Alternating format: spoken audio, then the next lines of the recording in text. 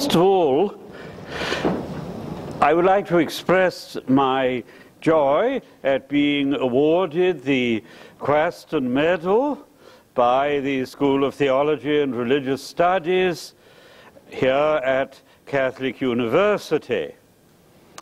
I note that Johannes Quaeston was a member of your faculty for no less than 41 years, from 1938 to 1979. For myself, I cannot claim the same longevity, for I taught patristics at the University of Oxford for a mere 35 years, from 1966 to 2001. But during those 35 years, I made constant use of Quaeston's classic multi-volume patrology, and I regularly recommended it to my pupils. Quaeston, along with other Catholic patrologists of his generation, Jean Danielou, Henri de Lubac, Yves Congar, and others, has served as a creative inspiration not only to members of his own church, but equally to Christians of other ecclesial communities, and not least to us who are members of the Orthodox Church. So, with all my heart, I take advantage of this present occasion to express my gratitude to them all. Also, I would like to express my gratitude to Father Paul McPartlan for his fair, balanced, and witty exposition of the Ravenna document. When he stressed the need for us in our ecumenical dialogues to listen to one another, I thought of an incident in my favorite radio program from my student days, The Goon Show. In one occasion, the telephone goes, and Harry Seacombe lifts the receiver. "Hello," he says on the telephone. "Hello? Who's speaking? I can't hear you. Hello, who's speaking?" And the voice at the other end says, "You are speaking." "Oh," he says, "I thought the voice sounded familiar." And he puts the receiver down. Now, I hope that our ecumenical dialogue has advanced beyond that particular stage of communication. When I was at the Orthodox Catholic Ravenna meeting, one thing in particular struck me, and that was the presence everywhere of the Italian police. I have never been at a religious meeting in which the police were so numerous. That started from the moment of arriving on the Italian soil. As I was driven from Bologna airport to Ravenna, there was a police car with lights flashing going in front of the car in which I rode. The police were there outside the hotel where we were staying, outside our meeting place at the church of Sant'Apollinare Nuovo, along the road between the two places. When one wanted to cross the street, immediately there was a police officer striding out in front, stopping the traffic, enabling you to go over. They were everywhere present, invariably courteous, but I asked myself, why are they all here? Had they received warning that our conference was threatened by terrorists? If so, there were, in fact, no disturbing incidents of any kind. Were they there to protect the citizens of Ravenna?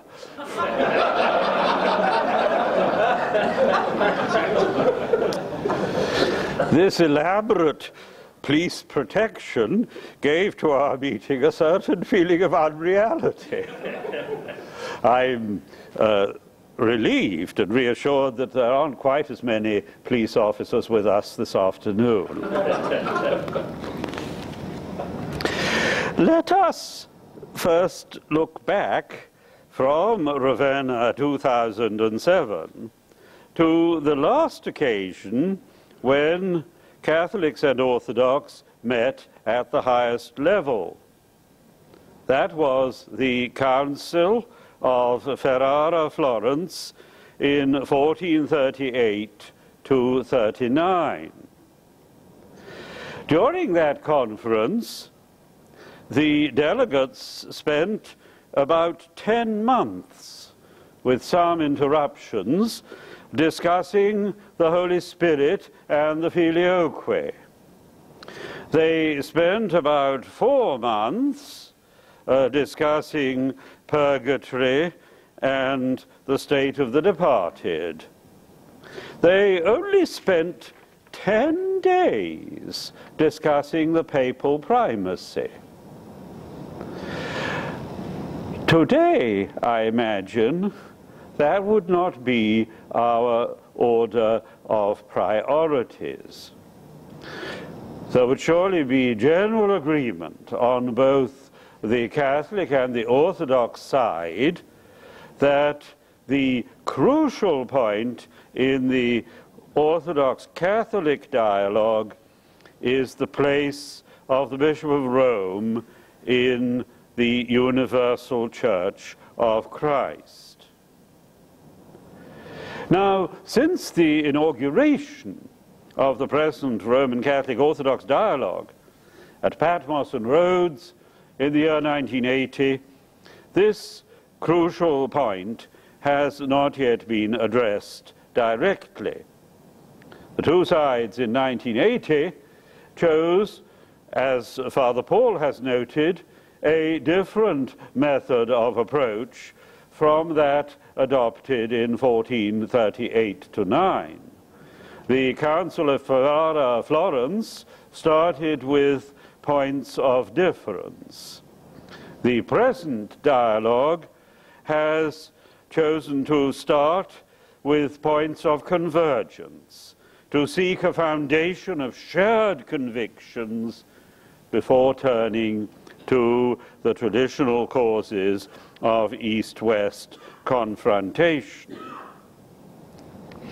The Ravenna document does not yet deal in detail with the question of the universal primacy and the infallibility of the Pope.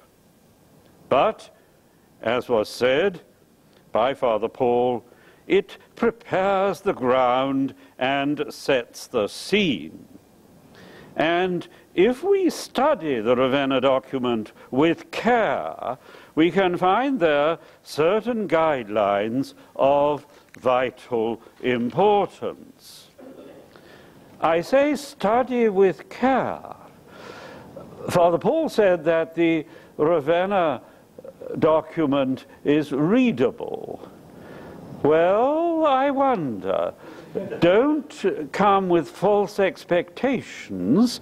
You won't find in the Ravenna document very many jokes or colorful anecdotes.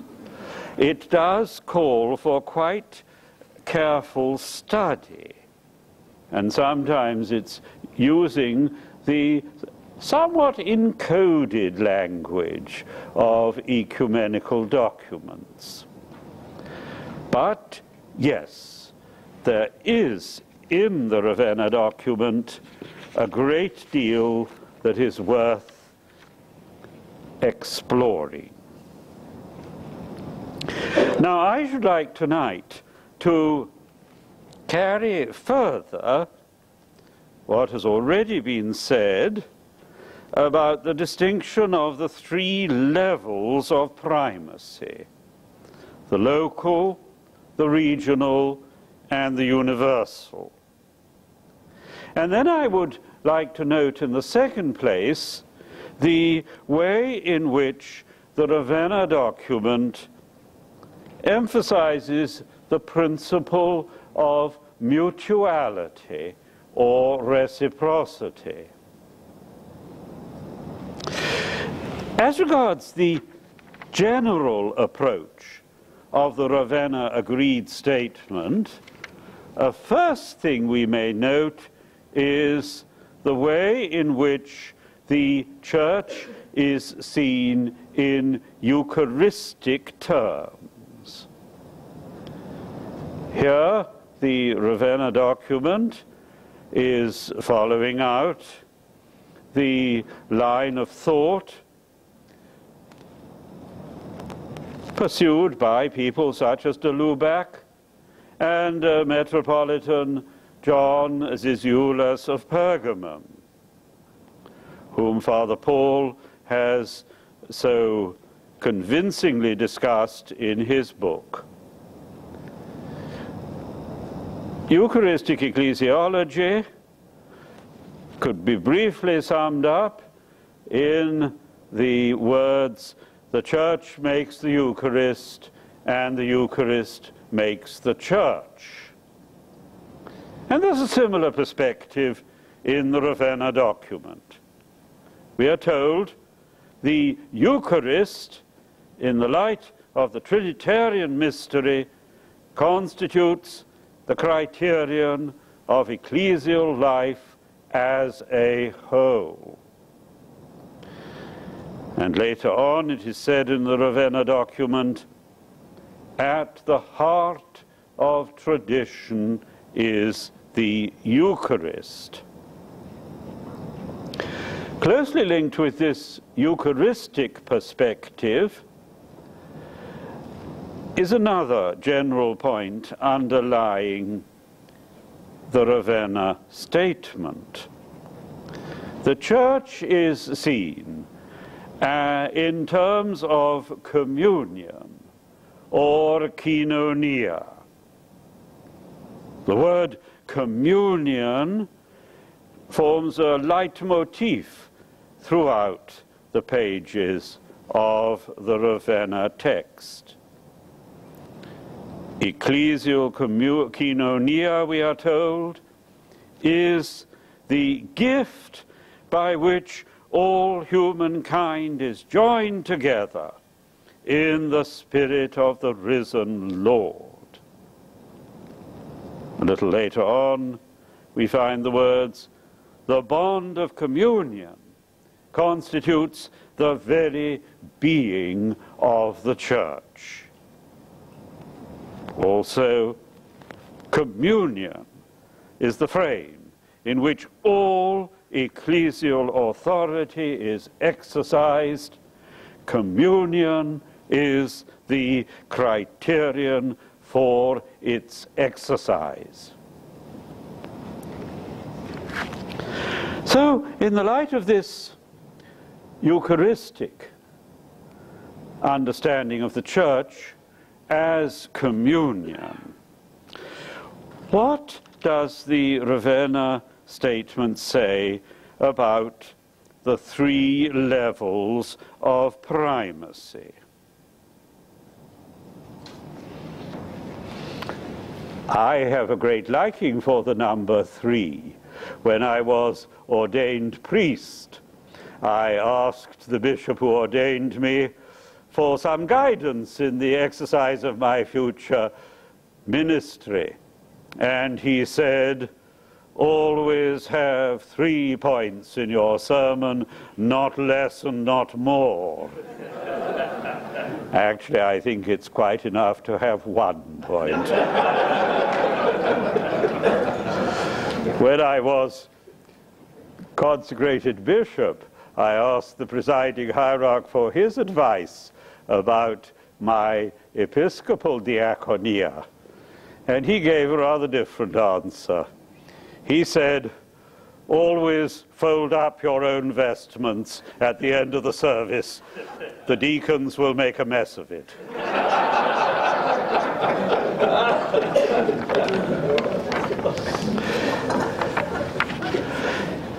Now, as we have heard, the Ravenna document is built round a distinction of three levels. The primacy, first, of the local bishop in his own diocese. Local primacy. Then the primacy of the chief bishop, the protos, they use the Greek term frequently, in a particular region, embracing a number of local churches. And in the third place, the primacy of the chief bishop in the universal church.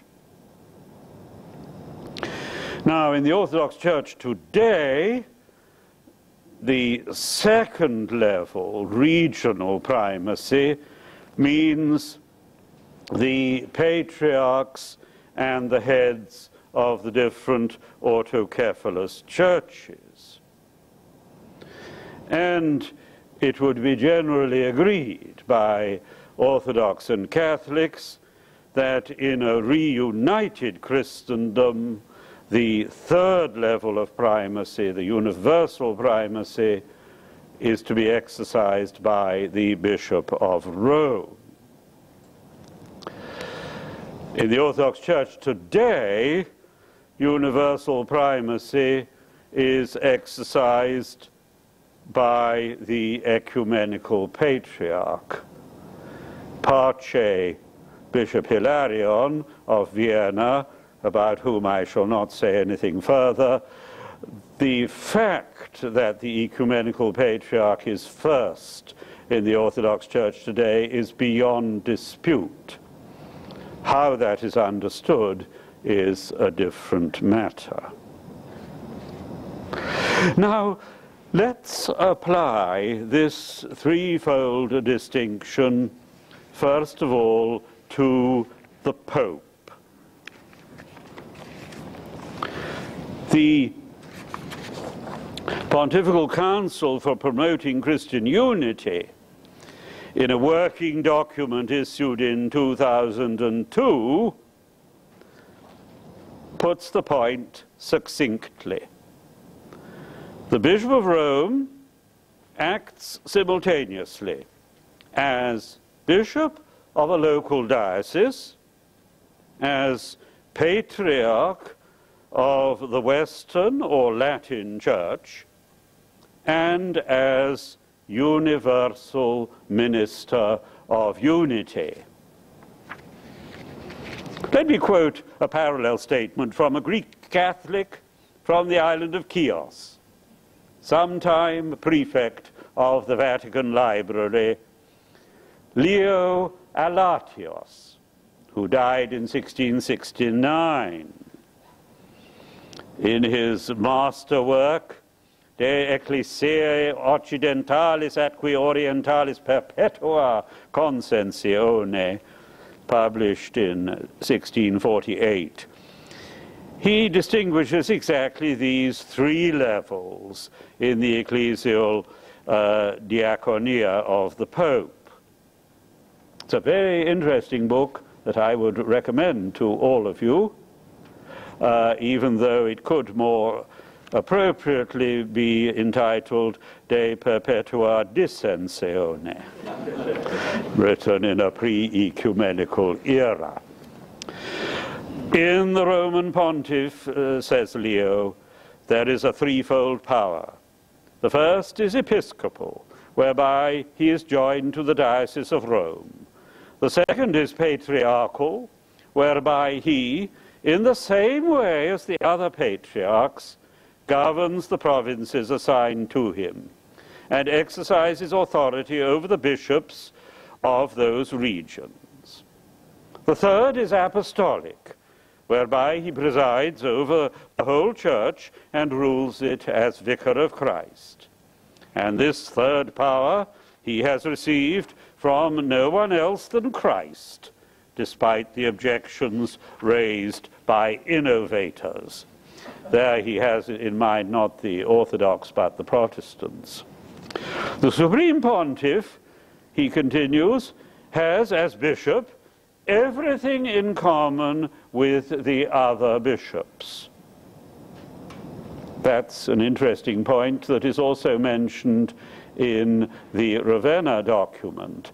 There is sacramental equality between all the bishops of the Church.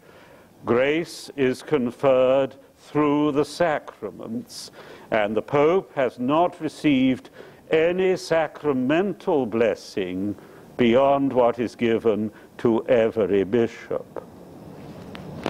So then, we can agree with Leo when he says, the Supreme Pontiff has as bishop everything in common with the other bishops. As Patriarch, everything in common with the other patriarchs. But as Vicar of Christ, endowed by the Lord with apostolic power, not only does he stand on a higher level than bishops and patriarchs, but he also wields authority over them, strengthening them, promoting them, and if need be, deposing them. Now, clearly the third level is where the problems begin to arise. But let's think a little bit more about this threefold distinction affirmed in the Ravenna document. Is it merely making a statement of the obvious? I think not, because both on the Catholic and in the Orthodox side, there are certain tendencies which obscure this threefold distinction, which collapse the triad into a dyad. On the Catholic side, there is very often a tendency to ignore the second level, the level of regional primacy. Ecclesial authority is often seen in terms of, on the one side, the episcopate, and on the other side, the Pope. A typical example is the document put out by Archic, the dialogue between the Anglicans and the Roman Catholics in 1976. It discusses at some length the position of the Pope and what the Anglicans might perhaps be willing to ascribe to him. It discusses at some length the position of the bishops. But the other level of primacy, the regional level, is almost entirely ignored. When that document appeared, I wrote to the two chairmen of the dialogue, since they invited comments, and pointed this out. But I got nowhere. My objection was merely brushed aside. But more recently, look at the papal encyclical Ut Unum Sint of 1995, which has very many positive statements. But you will find the level of regional primacy is almost entirely ignored there. More recently still, we Orthodox are bound to be disturbed and puzzled at the omission from the Annuario Pontificio of 2006 of the papal title Patriarch of the West. Does this mean that the present Pope does not attach any importance to the second level of primacy, regional primacy? I hope not. But I have to say that we Orthodox remain unhappy about all of this. Curiously, at the time of this omission, the former prefect of the Congregation for the Oriental Churches, Cardinal Achille Silvestrini, is reported to have said that the deletion was a sign of ecumenical sensitivity. I couldn't help raising my eyebrows there. So far as the Orthodox are concerned, there are a great many other papal titles that we would be glad if you dropped. But Patriarch of the West is one of the titles that we have no problem about at all.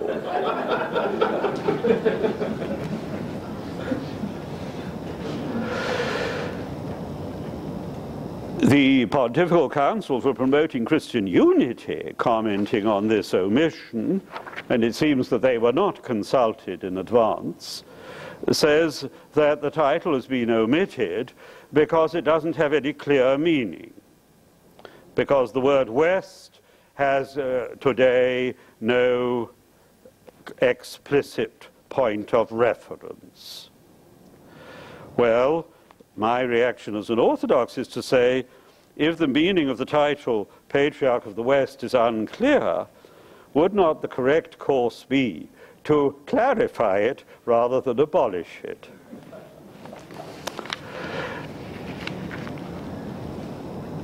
In fact, the omission of the title Patriarch of the West goes against what was stated at the Second Vatican Council in the decree on the Eastern Churches, Orientalium Ecclesiarum. There it is said that the patriarchal structure is an institution of the whole Church, and it is specifically said it is not an institution only of the Eastern Church. So I myself hope that we shall continue faithful to the line of Vatican II. For us Orthodox, a theological principle of major importance is at stake here. Does the Roman Catholic Church recognize a distinction between, on the one side, the patriarchal jurisdiction of the Pope, his jurisdiction in the West, however you define that, his jurisdiction over the Latin Church, and on the other side, his universal jurisdiction in the East as well as the West? In other words, does he claim the same kind of jurisdiction over the Christian East as he has over the West? I think that if we are going to make progress on the question of primacy in our dialogue, we've got to make a distinction here. And I think the Eastern Catholics would also be concerned that such a distinction should be made. Now, the present Pope, in writings published while he was a professor of theology in the 1960s, insists that there is a distinction between the patriarchal status of the Pope and his position as universal primate. Professor Ratzinger, as he then was, is quite clear on that point. Has he changed his mind? The Orthodox standpoint is that the universal primacy of the Pope, level 3, can only be correctly understood if seen as the summit of a pyramid, with other levels of primacy below it. If the universal primacy is isolated from regional primacy, then, in our view, it becomes distorted. Now, if on the Catholic side there's a danger that level 2 in the Ravenna triad might be ignored, on the Orthodox side, there is certainly a tendency among many Orthodox today to deny level 3, the universal primacy. Let me quote just one example. The Ecumenical Patriarch Demetrius I, predecessor of the present Ecumenical Patriarch Bartholomew, stated explicitly in 1973, no bishop of the Christian Church has a universal privilege given by God or by man over the one holy Catholic and Apostolic Church of Christ. We are all purely and simply fellow bishops under the one supreme high priest and head of the Church, Christ. And you could find plenty of other such examples in Orthodox writers who seem to exclude altogether the third level of universal primacy. It would be unrealistic of us in this room not to recognize that there are very many Orthodox who say the Pope is simply the senior among the patriarchs, nothing more than that. At Ravenna, however, and to me this is a point of major importance,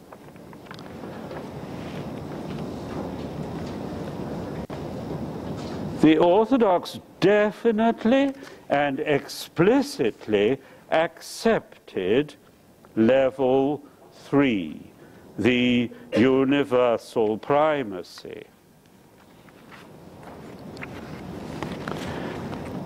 I quote from section 41 of the Ravenna statement.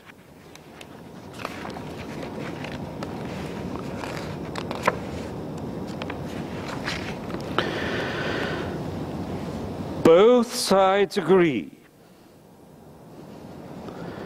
that Rome, as the church that presides in love, according to the phrase of St. Ignatius of Antioch, occupied the first place, and that the Bishop of Rome was therefore the protos among the patriarchs.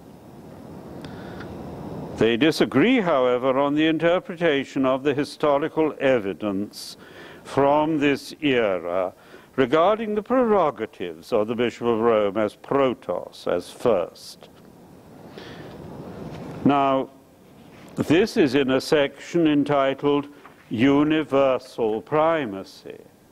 So they are not just discussing the position of the Pope as the senior patriarch, but they are discussing his relation to the patriarchs of the East. And this is made clearer in section 43. Primacy and conciliarity are mutually interdependent. That is why primacy at the different levels of the life of the Church, local, regional, and universal, must always be considered in the context of conciliarity, and conciliarity likewise in the context of primacy. Concerning primacy at the different levels, we wish to affirm the following points. 1, primacy at all levels is a practice firmly grounded in the canonical tradition of the Church. 2, while the fact of primacy at the universal level is accepted by both East and West, there are differences of understanding with regard to the manner in which it is to be exercised. So the Orthodox quite clearly at Ravenna accepted the principle of universal primacy. I hope they all noticed what they were doing.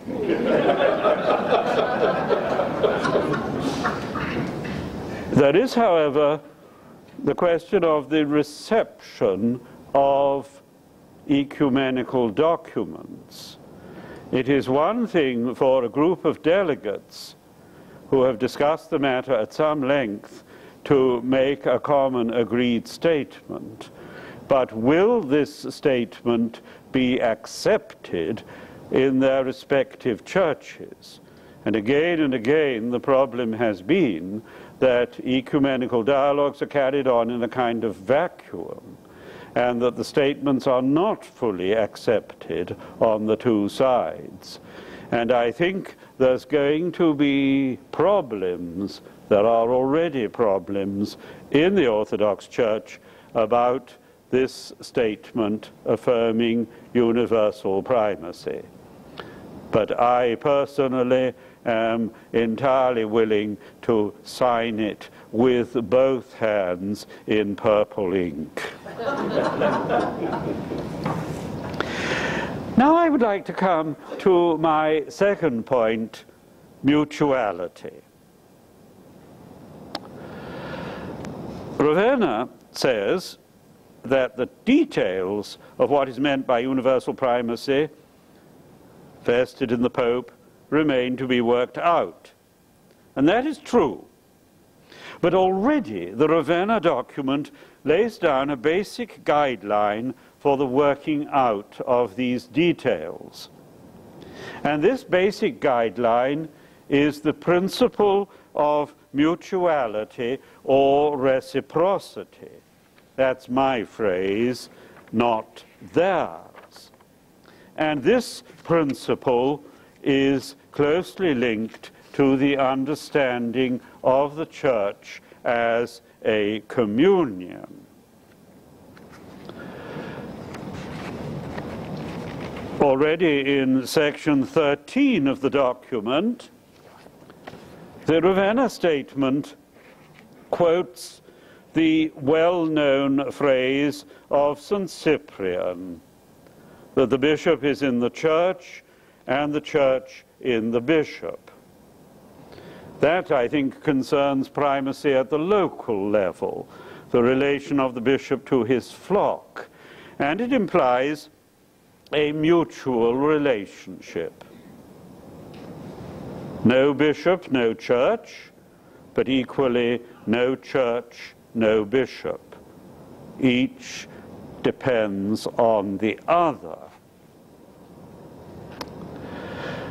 Then, section 14, a more general statement is made, and I think this applies to all three levels. For Christians, it is said, to rule is to serve. The exercise and spiritual efficacy of ecclesial authority are assured through free consent and voluntary cooperation. So there again, mutuality is being emphasized. Authority is not just one way, from above, downwards, below. There is free cooperation between the primate and those whom he is serving. And yet more clearly, the document goes on, section 24, to quote Apostolic Canon 34. Now, I'm sure many of you in this room know that canon by heart. It is central to Orthodox canonical law. But it's had less influence in the Latin West, and so you will forgive me if I venture to quote it. But people like to be told what they already know. This canon dates probably from the late 4th century, background would be from Syria, and it is accepted in the canonical collections of the West. The bishops of each province, the word used actually is ethnos here, must recognize the one who is first, protos, among them, and consider him to be their head, and not do anything important without his consent. Each bishop may only do what concerns his own diocese and its dependent territories.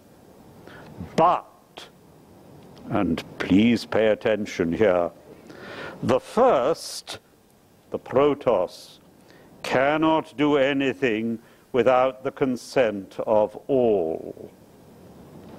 For in this way, concord will prevail, and God will be praised through the Lord in the Holy Spirit.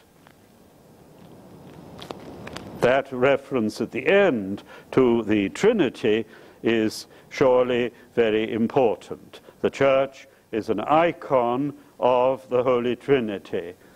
Primacy and all forms of authority in the Church should reflect the perichoresis of the Trinity. Now, that canon is actually referring to level 2, to regional primacy. Can it, should it, be extended to apply to level 3, universal primacy? Ravenna does not say this explicitly, but reading the document as a whole, it at least hints at such a possibility. If so, we have here an understanding of universal primacy, the universal primacy of the Pope, that might eventually be accepted by the Orthodox. A primacy that involves mutuality. The protos is not to do anything without the involvement and the consent of all. So the idea here is that primacy, yes, is from above downwards. Those over whom the primate rules are not to do anything without his consent, but he too needs to obtain their consent for what he is doing. Primacy implies reciprocity. The bishops to do nothing without the protos, but the protos, in this instance the Pope, to do nothing without the bishops. Now, is this what the Ravenna document really means? Is this acceptable to the Catholic side? I think we've got to discuss this at considerable length in the future. The Council of Florence settled the question of primacy, so it thought, in 10 days. We, in the present Catholic Orthodox dialogue, are probably going to need rather longer than 10 days. But let us remember the words of that great pioneer in the work of Christian unity, Father George Florovsky. The greatest ecumenical virtue, he said, is patience. But, I would add, we also need impatience. The first chapter in the Ravenna statement uses the word urgency. Questions of Christian unity are not simply remote and abstract. They are urgent. So, we need an impatient patience and a patient impatience. Thank you.